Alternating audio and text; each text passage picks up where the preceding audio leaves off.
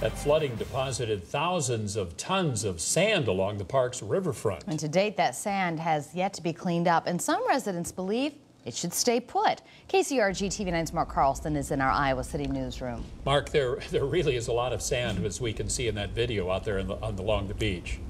Bruce, there's tons of it. Now, this has happened before, and in the past, the city has hauled that sand out of there, but now they're considering a different approach, an approach that has a lot of people intrigued.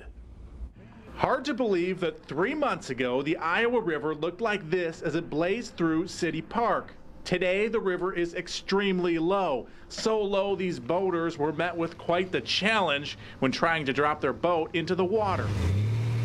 Right now, the area pretty much looks like a beach, as this is a spot where sand naturally deposits around the river bend. We just keep getting more and more sand, and sometimes, you know, they're not going to tell us, hey, you can't truck it out anymore, you're just going to have to leave it. So we're trying to be proactive instead of reactive. City officials say putting a beach into City Park wouldn't be a simple task. We'd have to develop a beach, which means it's going to have to be a gradual slope, and one of the concerns we have obviously is the fluctuation of the river, and I think that would prevent that from becoming a beach like we know it. But it would make City Park into quite a summer hangout, much more than College Green Park, where there's hoops but no water.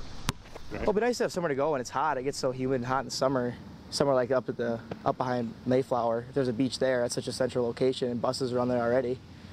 It'd be good for the university, right? Yeah, it'd be great for the university. It would also make the area more attractive to travelers like Dave Samino, who's here on a music tour, just taking Iowa all in. Does Iowa City seem like the type of place where you'd find a beach?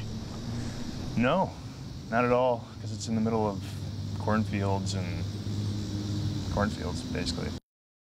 Now again, this is just an idea the city is considering, so there's no real idea on a cost at this point. They'll really have to work with the DNR as well as the U.S. Army Corps of Engineers to see if it's even a possible thing to do. We're live in Iowa City. Mark Carlson, KCRG TV9 News.